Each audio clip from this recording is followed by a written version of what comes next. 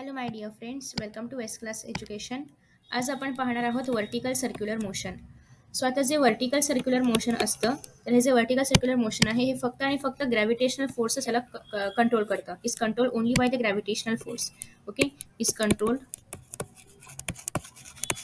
Only by gravitational force.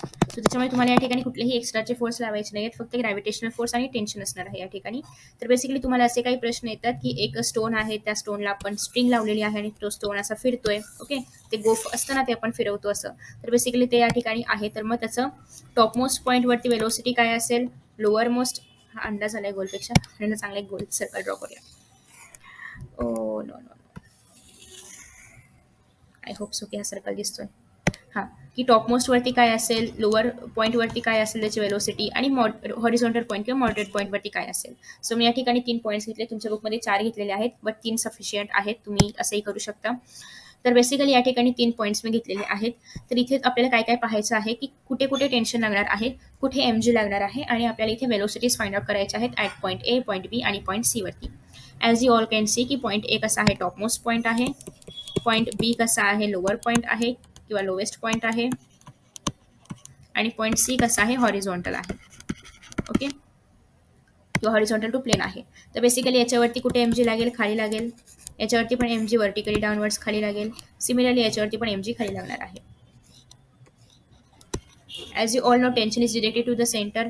Tension कुठे directed असतं, सेंटरवरती. So या ठिकाणी टेन्शन कुठे लागेल, सेंटरवरती. म्हणजे या ठिकाणी लागणार आहे टेन्शन ए, इथे लागणार आहे टेन्शन सी, इथे लागणार आहे वरती tension B.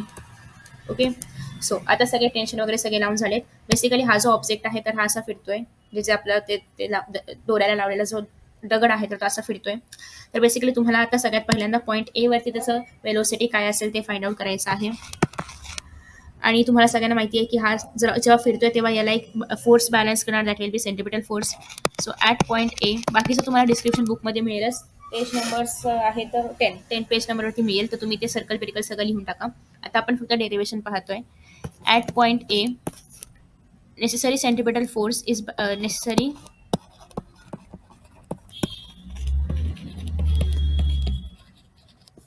Is balancing. Okay, necessary centripetal force काय करतोय, बॅलन्स करतोय. कोणाला बॅलन्स करतोय, टेन्शनला आणि एमजीला. ओके, सो आता या ठिकाणी दोन्हीकडे पण तुम्ही जर पाहिलं एकडे, तर दोन्ही पण खाली लागतात, टेन्शन पण आणि एमजी पण. सो आपण टेन्शन ए प्लस एमजी करणार आहोत, आणि याला कोण बॅलन्स करते, that is M V A square by R. Okay, centripetal फोर्सला balance करते. आता बेसिकली जर आपल्याला ह्याला गोल गोल इकडून इकडे फिरवायचं आहे, पण जर आपण त्याला ए वरतीच टेन्शन दिलं तर हा डायरेक्टली सेंट्रीकडे येईल. आपल्याला त्याला सेंट्रीकडे आणायचं आहे का नाही, आपल्याला त्याला फिरवायचं आहे. सो त्याच्यामुळे आपल्याला इथे टेन्शन नाही देता येणार. म्हणजे आपल्याला खूप एक तर नेग्लिजिबल टेन्शन द्यावं लागेल, किंवा टेन्शन आपल्याला झिरो केलं पाहिजे, तरच तो ऑब्जेक्ट असा फिरेल. Okay, so to maintain the circular motion, इथे जे टेन्शन आहे त्याला मी काय केलं, झिरो. सो टेन्शन झिरो झालं तर माझ्याकडे काय उरेल, M G is equal to M V A square by R. V A काय एम एम कॅन्सल होईल, व्ही ए काय उरणार आहे इथे अंडररूट आर जी. हे माझं फर्स्ट इक्वेशन आलं, जे की सगळ्यात महत्त्वाचं आहे. आणि ही काय आलं, velocity at top most point. Okay, velocity of particle at top most. Particle किंवा स्टोन जे पण तुम्हाला क्वेश्चनमध्ये दिलं असेल ते. ओके, पार्टिकल देऊ दे, स्टोन देऊ दे, वॉटेवर देऊ दे, तुम्हाला करायचं हेच आहे. आता नेक्स्ट आहे बी. अगेन सेम, ॲट पॉईंट बी वरती पण सेंट्रिपिटल फोर्स जो आहे तर तो त्याला बॅलन्स करणार आहे. फक्त बी मध्ये थोडेसे चेंजेस आहेत. चेंजेस असे आहेत की, let me right copy this again here आणि पेस्ट. ओके, बेसिकली चेंजेस या ठिकाणी असे आहेत की इथे तुम्ही जर पाहिलं तर एम जी खाली लागते, टी बी वरती लागत आहे. म्हणजे आपल्याला इथे काय करावं लागेल, टी बी मायनस एम जी करावं लागेल. अगेन ह्याला सेंट्रिपिटल फोर्सेस बॅलन्स करतोय. दुसरी गोष्ट म्हणजे जेव्हा वरून खाली हा ऑब्जेक्ट येणार आहे, आपण असेच मी करतोय की हा ऑब्जेक्ट आता वरून खाली आलाय. ओके, वरून खाली जेव्हा हा ऑब्जेक्ट असं फिरत फिरत येणार आहे, तर तेव्हा त्याने एवढा हा डिस्टन्स कव्हर केला. ओके, त्याने इथून आर आणि इथून आर असं 2r डिस्टन्स त्याने कव्हर केलाय.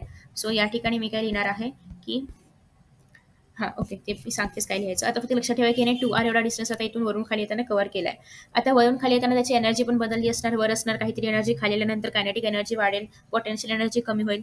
पोटेन्शियल एनर्जी का कमी होईल ते पण तुम्हाला कळलंच. आता आपण लिहूया बाय एनर्जी कन्झर्वेशन, कारण याच्यामध्ये एनर्जी कुठेही म्हणजे निघून नाही जाणार आहे. ओके, एनर्जी इथल्या इथेच फिरणार आहे. तर बाय एनर्जी कन्झर्वेशन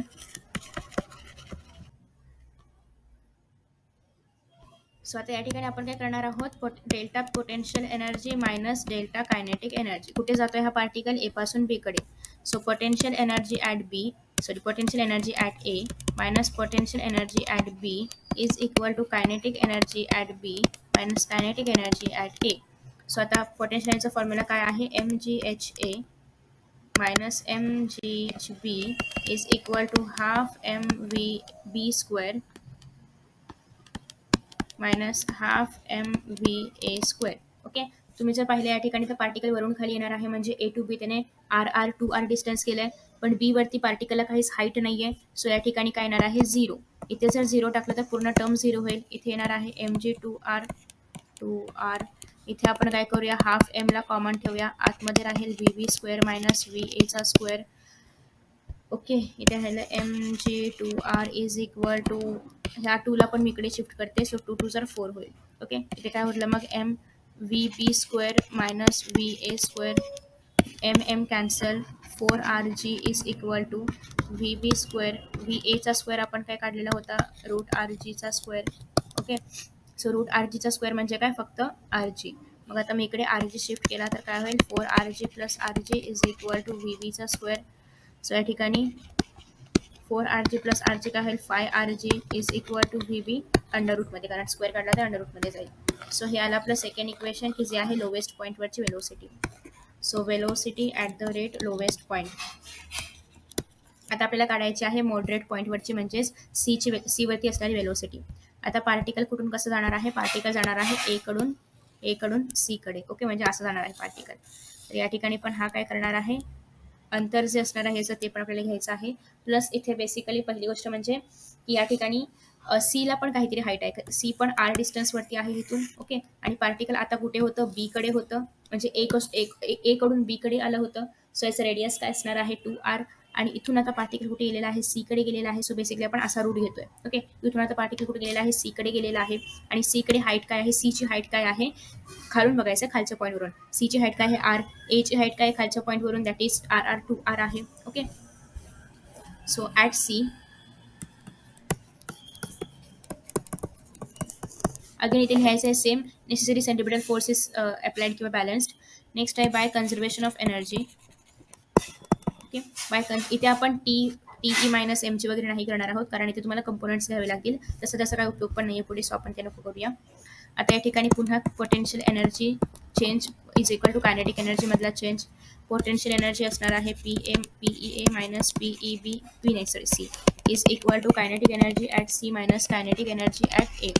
सो पुन्हा एकदा MgHA minus MgHC is equal to half MVC square minus half MVA square. Okay, so आता या ठिकाणी मी काय सांगितलं, या ठिकाणी एने किती डिस्टन्स कव्हर केलेला आहे, 2R. So MG 2R.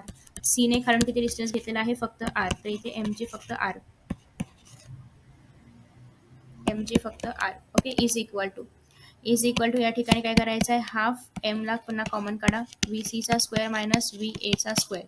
परत एकदा टूला शिफ्ट करण्याआधी आपण ह्याला सबट्रॅक्ट करूया. तर MG 2R मधून MGR गेले, किती उरले, MGR फक्त.